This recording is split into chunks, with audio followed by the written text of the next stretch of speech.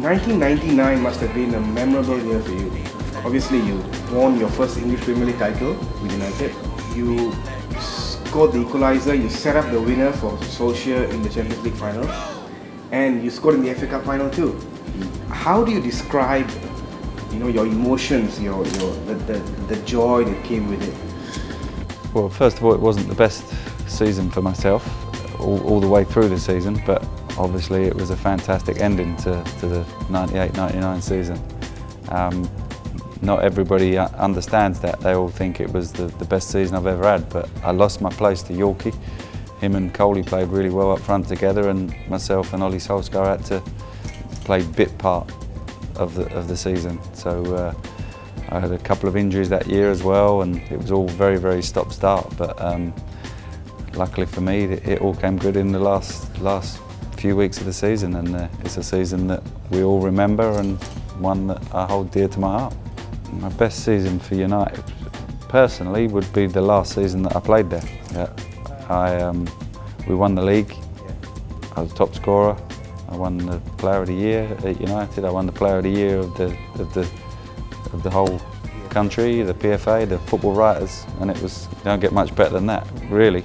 It's not about personal accolades, but to be admired at the end of the season in a team sport for the team doing really well was fantastic. What was it like to work under Sir Alex Ferguson, considering that you've also played under some fantastic managers like George Graham, Terry Venables and Glenn Hoddle? Yeah, all my managers along the way up to the pinnacle of my career working for Sir Alex have been perfect for me in my stages in my career. I couldn't have asked for it any better. You've mentioned Terry Venables was the best that I ever worked with. Brian Clough was a legend and made football so simplistic. But when you get the chance to work for Sir Alex at Manchester United and knowing how he ruled the place, it wasn't just by fear. He had a soft touch to him as well, a human side, and he just knew how to motivate his players. What do you think of the current England team under Gareth Southgate? I mean, they've got a fantastic team, but they disappointed again in the recent Euro. But Gareth Southgate holds a lot of promise, and you've also backed him. Then what do you think of the current squad, and how do you think Gareth Southgate will adapt? I think he's got a tough job on his hands, to be honest. I think he's the right man for the job. He's a good, honest man. He knows his football. I like what he was doing with the under-21s. Like the way they tried to play, which is very important for me, that how England play. We haven't played the right way, the way I see it, for a good few years now. Whether he's got the players to do that or not, I'm not so sure.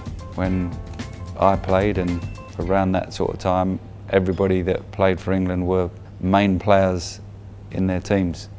And I don't think it's always the case for every player that plays for England now. It's, they're not always in their starting lineups at their club football, which makes it very hard. You've also mentioned that you thought one day that Arsene Wenger would have been the England manager. You have done your homework, haven't you? Yeah, I still think Arsene Wenger would be very good for England. I think it is an older man's job. I said before he got the job that Arsene Wenger should be the England manager, just because the way he gets his teams playing. Man United's season so far, we've been inconsistent to say the least. What do you think of Jose Mourinho, and how do you think United are going to progress? Well, they're definitely getting a consistency now, aren't they? They're, I think it's 16 games without defeat. So I think they're going to be all right. I've been a manager myself, even for a brief spell, and to know that it takes time to get your point across. You don't just come in and tell people what to do and they do it. It's a daily ritual of telling people to learn how to do things.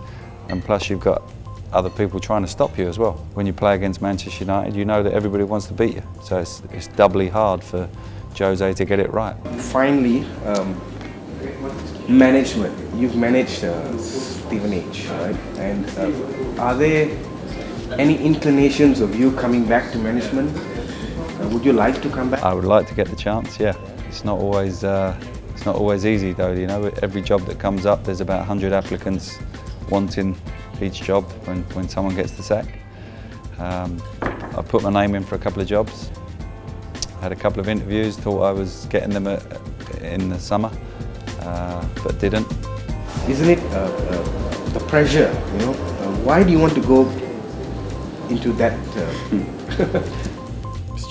It's just what we do, you know. I've been brought up in, I loved football from the minute I could walk. I practiced and I wanted to get better. It's what I know, and hopefully I'll get the chance to do that again. Well, certainly we hope to too. Thank you very much, mate. It's been a pleasure.